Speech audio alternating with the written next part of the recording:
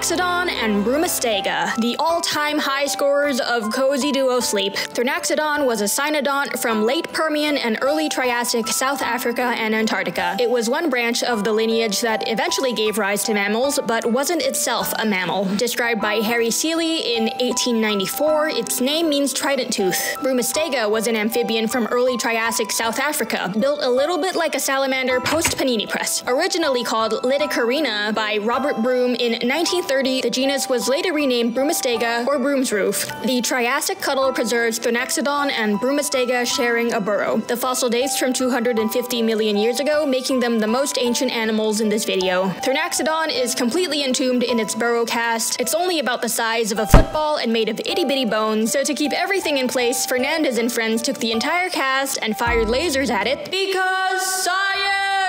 They used Synchrotron light to make a 3D scan. That's how they revealed that Broomistega was also in there. Broomistega would normally be food for Thrinaxodon, so how did they end up like this? Here's what we think happened. Pangaea at the time was very hot and dry, but Thrinaxodon knows how to beat the heat, dig a hole, and shift into power-saving mode. This strategy probably helped Thrinaxodon survive the Great Dying, only the worst mass extinction of all time, just a few million years earlier. This hot weather equivalent of hibernation is called Aestivating. So Thrinaxodon is sitting pretty, but Broomistega is an amphibian, a little moist boy, and it needs to shelter from the heat. Scans showed that Broomistega had a pair of holes in its skull, which I thought meant it had been bit by something. But Fernandez and friends actually report that the absence of any other bite-related injuries points to them being caused by disease or something that happened after death and during preservation. Broomistega also had several broken and partially healed ribs from a crush injury it had sustained in the weeks prior. So this juvenile baby Broomistega, with maybe holes in my skull disease, is shuffling along on broken ribs, struggling to move and breathe, when it pulls up to the only shelter it can find. It's an intruder, but Thrinaxodon is unconscious, and Broomistega likes those odds. Suddenly, a flash flood sweeps through, smashing Thrinaxodon up against the wall and flipping Broomistega over. They were roommates,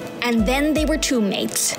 I have Thrinaxodon facing left and Broomistega rolling over to reference their death poses. It took me forever to flip this wet beast over, but Broomistega's injuries are such a fascinating part of this story, and I really wanted to include them. Again, these bones are so small and intricate, the Triassic Cuddle is unlikely to ever be excavated. Sealed into their final resting place, Thrinaxodon and Broomistega have been together for 250 million years, and just maybe they'll outlast us all.